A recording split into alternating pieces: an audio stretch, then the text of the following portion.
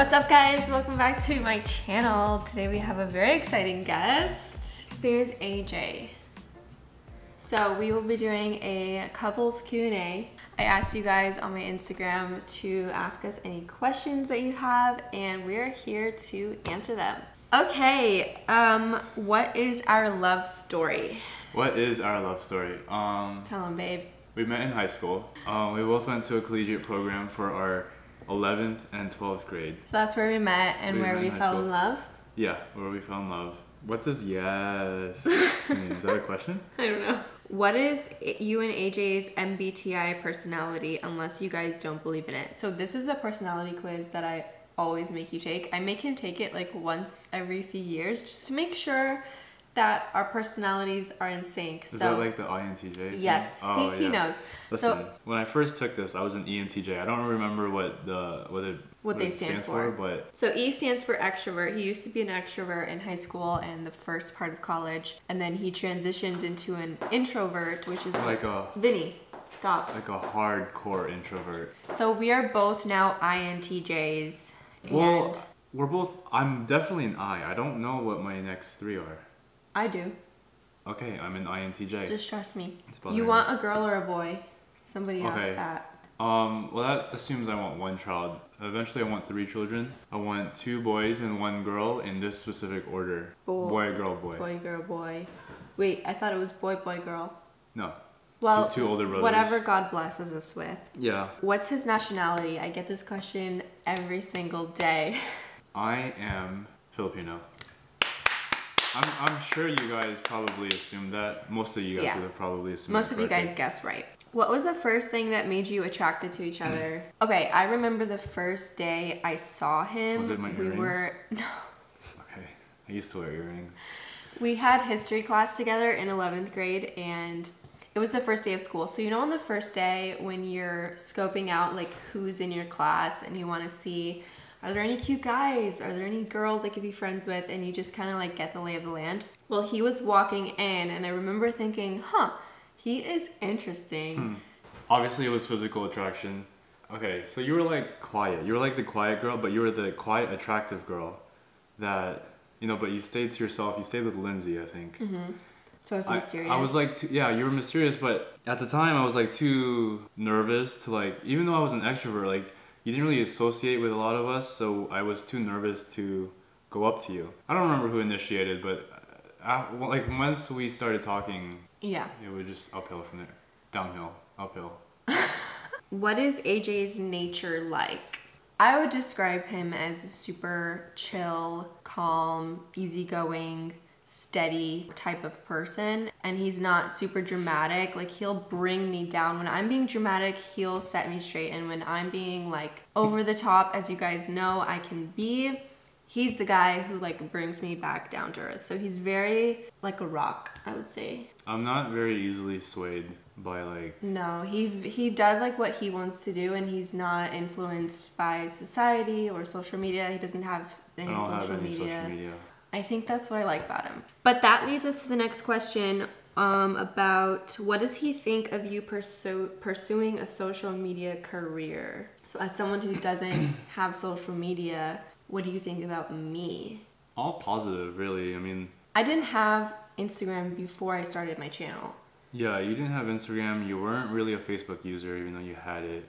She didn't even have a YouTube account, which I thought was odd. No, yeah, I would be that person who never had an account but would watch YouTube. Yeah. I was like, so why didn't you like that video? And it's like, oh, it's asking me to sign in. And I'd be like... Yeah, I'd never signed in. You don't have an account? We were on the same page about social media before I started pursuing a career. So we were both very offline, off-grid people. Yeah. And then I all of a sudden became passionate about being a creator, not necessarily a consumer. It wasn't necessarily, oh, do I support her specifically pursuing social media? It was, I was supporting what she was passionate about because I realized that you were actually like, you were devoting yourself 110% to YouTube, and I was like, you know what, then yeah, I'll 100% support you. And I think it's good that I have something that I'm passionate about because otherwise I would just be focused on him, which is not healthy. which I feel like we've been through seasons of that, especially in past, college, where I didn't have something I could focus my energy into. I would just become like a super, you guys know what I'm talking about. I just didn't have anything to focus on, so I would like dive into other people, which leads to codependency and other issues. But someone said he's handsome. Thank you very much. What does AJ stand for? Again, we get this question a lot. I think it's funny that we don't tell you what his name is, and you guys can just guess, like Antonio. Yeah, you guys can Alex, continue guessing because I'll probably never disclose Andrew. Like, what do you guys think his name is? Comment down below. What do I look like? Was marriage discussed early in the relationship? Pretty early. I think can't so. remember the first time we talked about it. It was kind of just like gradual. I remember. It was high school. Really? Well, high school? maybe it was jokingly, okay? But I remember talking about getting married and then owning a monkey. Okay. It was like half serious, half jokes. You know, we were talking about, oh, what do we want in life? Yeah.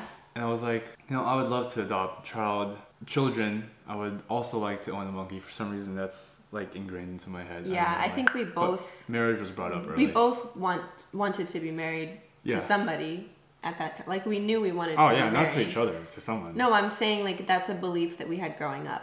Yeah. That marriage is something you do. Of course, yeah. Yeah. Yeah, definitely. Did you have any fears about marriage? Oh, man. Do you remember me on the wedding day? Oh my gosh, you guys. I have a clip. I'll see if I can find it, but he was so stressed the day of the wedding. It wasn't cold feet. It was just the fact that he would be the center of attention. I would be the center of attention. Which he doesn't like. Which, yeah, I'm not used to it, and I'm not. Because we had a big introvert. wedding. Yeah. I was like full blown introvert already, and I was like. He had fully transitioned. We had like 200 people at the wedding. It was a lot of Romanians from my side, so a lot of people he didn't know. And a lot of childhood friends that I was just rekindling with, so it was. Yeah. How did he get into stocks? Where is a good place to start? Tips, thanks. So how did you start? How did I start? A friend of mine in college introduced me to stocks. And he introduced me to stocks as being a get-rich-quick kind of scenario. My initial trades were kind of like that because I remember putting money into one stock, a penny stock, and it went up 300%. I was like, oh, this is so easy. I could do this for a living. And then I lost it all. And you were in a situation where you needed money. And absolutely. Like, getting a job for $10 an hour wasn't going to cut it. Like, he was in the middle of college. He needed like a couple $1,000s to, I think you had to like pay for something big, or like you had to pay for the next semester or something, and getting a job wasn't going to cut it. So he was like, and I was working. He was working at Plato's Closet. I was working at the school gym.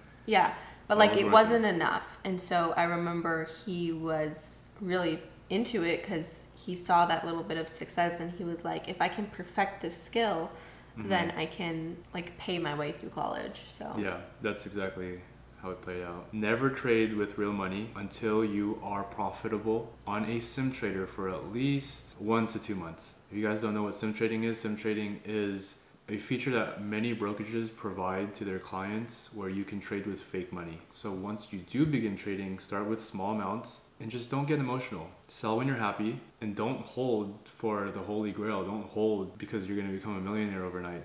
That's unrealistic. Cut your losses. That's quickly. Something he does really well. He cuts his losses. He's usually not emotional with his stocks. And when he is emotional and he makes a mistake, he learns from it, and he tries not to do that mistake again. Learn from your mistakes, because if you don't learn from your mistakes and you continue doing the same mistake over and over, you're going to implode. You're going to start getting mad at yourself. You're not going to be trading straight. There's many times where I've not taken profit. I watch my profit go from 25% to negative 10%, and I'm just like, AJ, why? Like, you know your rules. Why didn't you stick to execute your rules? Yeah, spend a lot of time researching. He spends hours a day. If I'm on my phone, if you guys see me on my phone on her always, videos, it's because I'm looking for stocks. I'm learning new things, learning new indicators, Really quickly, we want to thank today's sponsor, which is Chatbooks. Chatbooks is a yearbook basically where you can store all of your most important memories. What I love about Chatbooks is that it links with your Instagram. So all of these pictures are directly from my Instagram. This is when we went to Bangkok. This was in Phi Phi Islands in Thailand. Oh, yeah, I remember that. And it's so easy to make a book because you just import all your stuff from your Instagram and you can do custom titles like this one. You could see it says Palm Beach 2021. Their easy to use photo app has over 100,000 5-star reviews, which is crazy. And you can choose from 32 creative 2021 covers to customize your front. This is us on our engagement photo shoot and I just love this picture and I think it's so cute. It makes a great gift, especially for grandparents who may not have social media and who may not see your Instagram. This is such a good gift. So click the link below in my description, download the app, get 20% off your first Chatbooks order site-wide with my code HOLIDAY20, or you can click my QR code on the screen. What is the biggest thing you clash on? We rarely argue. I think the only time we really clash is when one of us is being disrespectful or not honoring what the other person wants to do. If I just become disrespectful, then yeah, we're gonna clash. But I think it's important that we honor each other, and we married each other for a reason, and you know, there's no reason to argue. I don't know. No, I mean, that's not to say that married couples don't argue, because they do. But and we yeah. do too, of course, but I can't think of anything specific that we just continuously crash or clash. Yeah.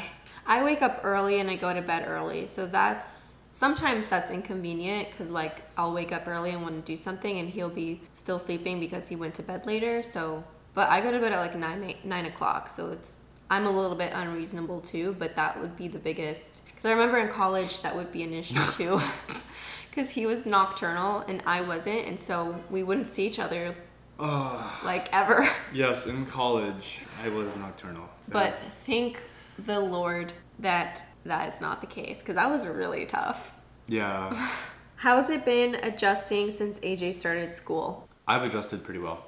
But the first couple of weeks, were you like, this is weird? Oh, definitely. I mean, from working 8-9 hours a day to working no hours a day.